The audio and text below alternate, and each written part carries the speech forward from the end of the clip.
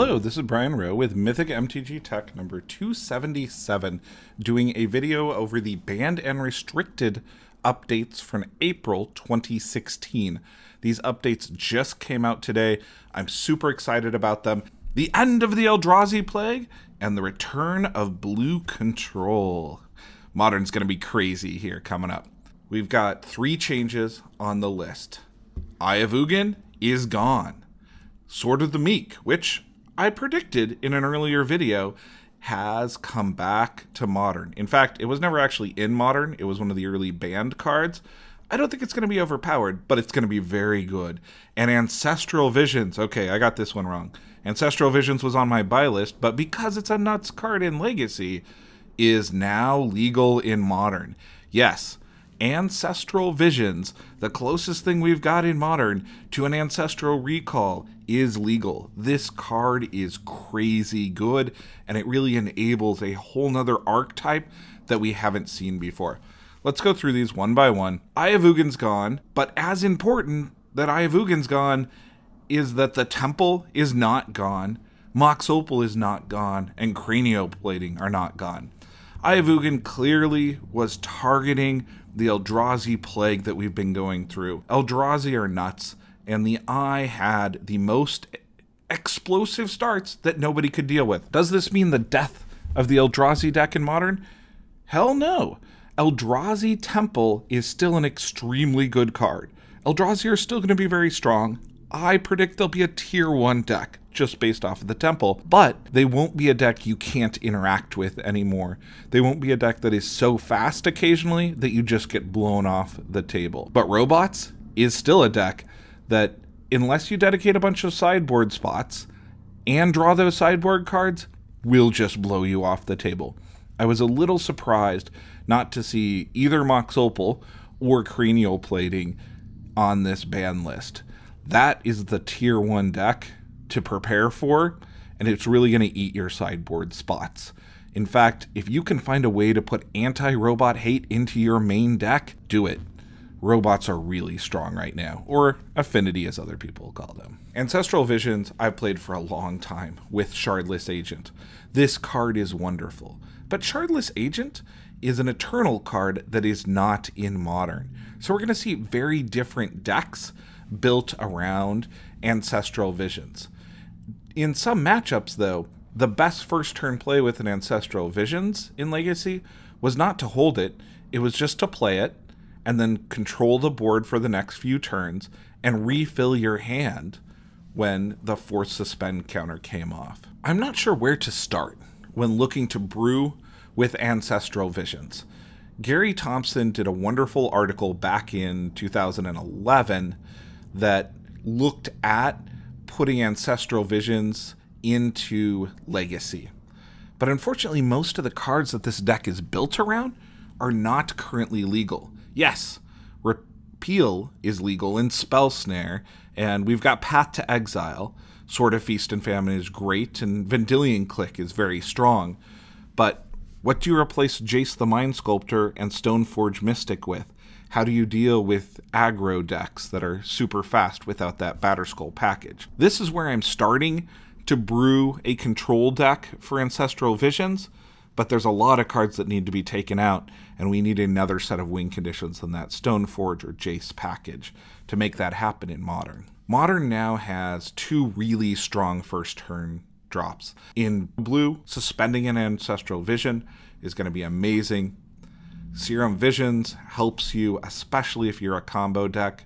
There are some decks that will play both of these together. One of the important things about Ancestral Vision, though, is that it's not a 1 caster, it's a 0 caster. So as your Chalice of the Void continues to be popular, chances are that someone is not going to be putting Chalice out on 0, or if they do, it's going to be the 2nd or 3rd turn after you have suspended a Visions. Chalice of the Void is still going to continue to be a powerhouse in Modern. The card that is going to spawn a whole new archetype, though, is Sword of the Meek. When combined with Thopter Foundry, you can gain a large amount of life, have a blocker whenever you need it, and do crazy things in the game. When brewing specifically for Modern, I would look at Chris Anderson's amazing Legacy deck that was built around Dig Through Time and Sword of the Meek with Thopter Foundry. What I really like about this particular deck is the use of the Thought Scours. Sword of the Meek doesn't need to be in your hand, it can be in the graveyard to work extremely well. Snapcaster is already an all-star. We've got some solid control cards here already.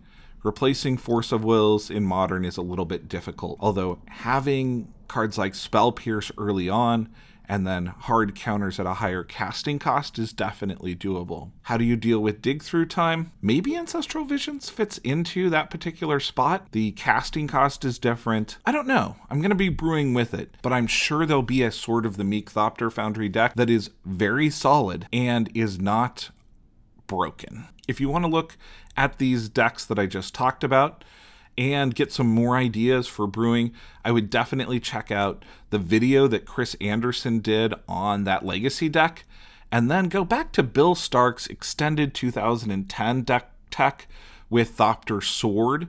It really looks at what was going on in Legacy at the time, but it's a great place to start to find the best use of Thopter Sword in Modern. Everybody knows that the cards that are unbanned are shooting through the roof, but your opportunity right now is to pick up the cards. Some of these, unfortunately, have sold out in the last few hours. Some of them still haven't really shot up the way that I think they should, that work with those cards really well.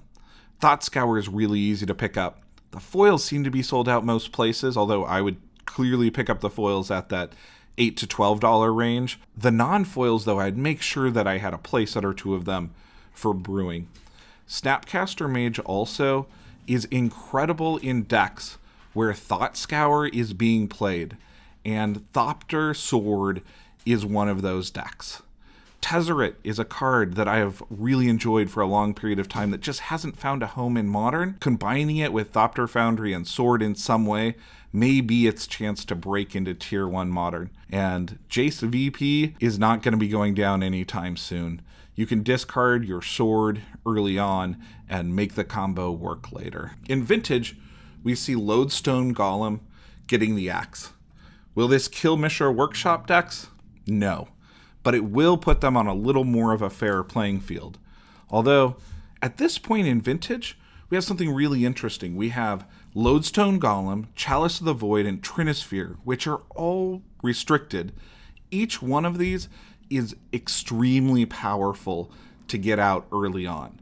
Being able to play these along with maybe a Strip Mine combo that works with a Crucible of Worlds gives the Mishra's Workshop deck several different win conditions. Now, I know that Lodestone Golem is obviously better with multiples out in play, but you still have other taxing effects like Thorn of Amethyst that will see play. Something else to note, though, about these three cards is none of them are restricted in Legacy. You can play 4 Lodestone Golems, 4 Chalice of the Void to shut down your opponent's Brainstorms, and 4 Trinispheres. Trinisphere is a crazy card. It shuts down Storm. It shuts down cantrip decks. Small creature decks have a serious problem with it. I would be brewing with these restricted cards in Legacy. Mud is a powerful deck that I believe just hasn't been optimized correctly for Legacy. With regards to Vintage, though, we also didn't see Gush get banned.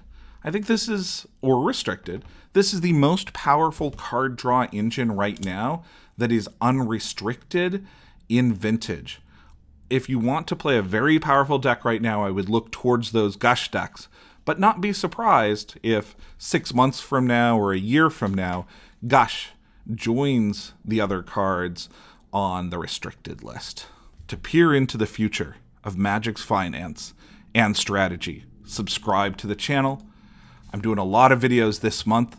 Thank you everybody for the warm wishes around my birthday this last weekend. I had a great time. If you would like to help us make more videos, please become a patron of the channel.